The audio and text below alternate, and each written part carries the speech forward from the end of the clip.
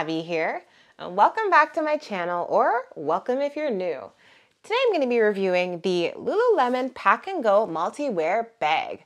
But before I get started, make sure to hit that subscribe button if you're not already subscribed so you can stay tuned to all my new videos dropping weekly and so you can help the channel grow. So I have the Pack and Go Multi-Wear Bag in the color Vapour Black, and it currently goes for $118. So the first thing I want to show you guys on the bag is the logos. So the first one is right here on the little belt bag portion of the bag, and this is a sticker logo. On the kind of backpack portion of the bag, we do have this logo right here, which is a written Lululemon logo. In addition to that, on the sides of the bag here, we do have a logo on the little kind of clasps here. And if we come behind the belt bag here, there's a metal logo on the backpack portion. So at the belt bag portion here, when you open that up, we can see that there is 3 card slots and then just an internal space. There are no other pockets in here, and there's no pocket on the back as well. And I'm gonna go ahead and kind of clip it off now to show you guys what the rest of the bag has to offer. We do have a pocket right here, and it can fit, you know, this much in my hand. We also have these 2 side pockets that can be used for water bottles. Now opening it up, there's some hardware here that says Lululemon. I believe this is like a plastic material, but it looks quite nice. We also have a hair tie zipper pull, which is fantastic if you ever need a hair tie on the go. Now opening up the pocket, it does say items of importance there, a little cute message. And here is the internal storage space. And coming over to the inside of the bag, guys, we do have this, you know, large storage area here. Now there are no other internal pockets or dividers or anything. It's just this kind of large storage space. And coming over to the back of the bag, we do also have this pocket here. And this pocket spans the entire width of the bag.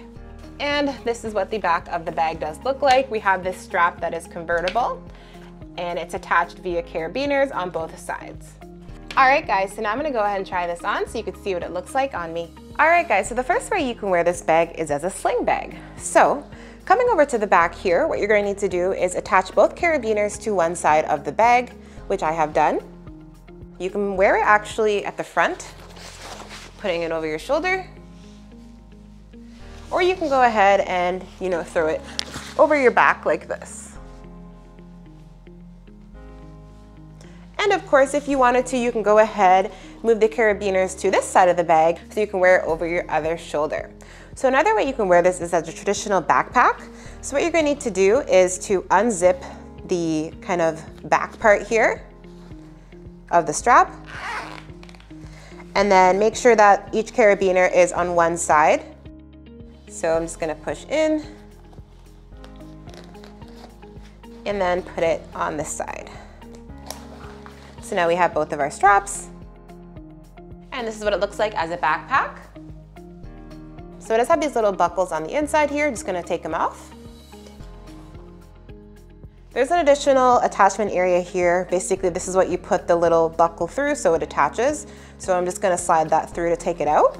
So once you take that off, you can go ahead and clip these back on.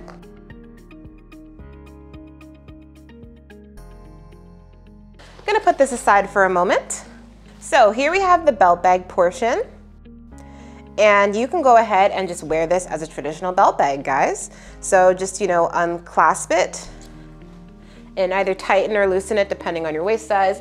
I definitely need to loosen it because it is too tight. So it does have this little kind of buckle with the clasp. It's not like the traditional OG AbbyBreviewing belt bag. It does have, you know, a different closure strap mechanism. So I'm just gonna slide this over and then pull and then put it on. And when you're done adjusting it, just make sure you slide these little things in place. All right, guys, so here it is on me as a belt bag.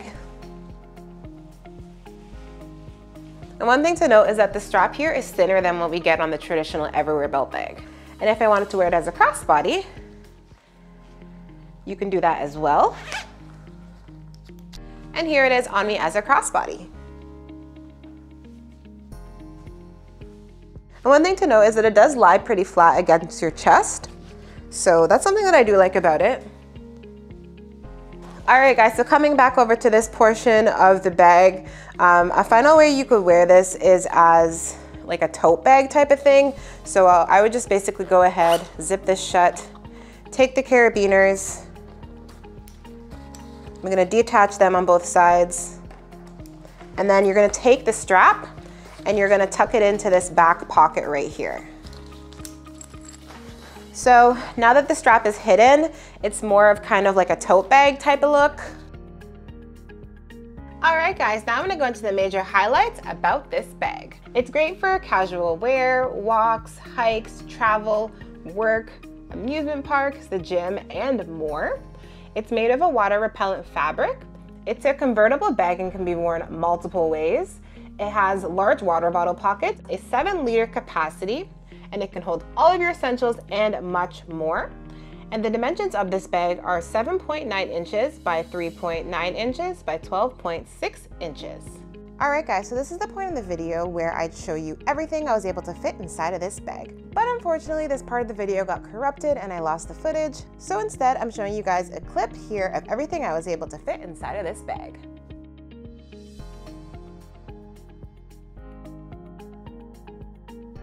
All right guys, so now I'm gonna compare the belt bag portion of the Pack and Go multi-wear backpack to the everywhere belt bag. So one thing to note right off the bat is that there is a difference in size. So if I hold them kind of on top of each other, you can see that the everywhere belt bag is a little bit longer and a little bit kind of wider. Coming over to the back, we have a back zippered pocket. We do not have a back zippered pocket here. On the inside as well, there are also differences. So on the everywhere belt bag, we have one long mesh pocket and then a divided mesh pocket on the other side. On this belt bag here, we have some card slots as I did show you guys before. On the everywhere belt bag, and this is the OG everywhere belt bag guys, not that new one that's just come out. This one has the continuous loop strap, and then this one does not have a continuous loop. It has these 2 little buckles that help keep the excess from moving around on you. So I guess this is similar to the new everywhere belt bag, it's just a lot skinnier. Those are the main differences here guys. Pricing wise, this is $38 for everywhere belt bag. This was $118 for that whole combination of the backpack and belt bag. All right guys, so I have found some cons about this bag. So the first one for me is the fabric.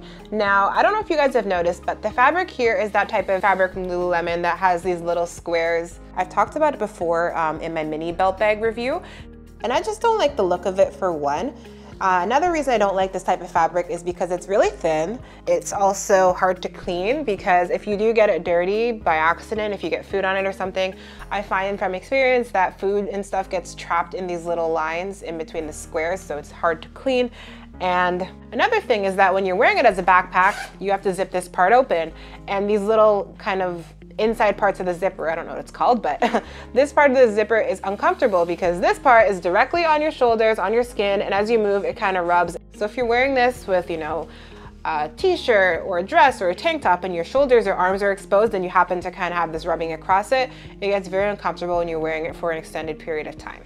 I've shown you guys today how to convert this multiple different ways to wear it, but I had to figure that out all on my own because there are no instructions at all, not on the website, not on the tag, nowhere, and it's super annoying. It was actually pretty time consuming to figure out how to use this bag because they give you a little picture that's like, hey, wear this as a sling bag or wear this way, but you don't know how to do that, so I had to figure that out. So I definitely would have preferred instructions, not just like some random pictures.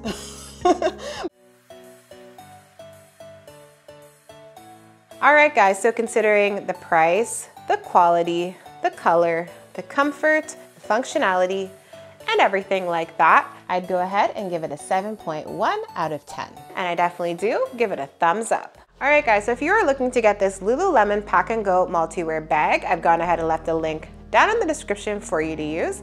And if there's anything I missed today that you want to know, just go ahead and drop a comment below.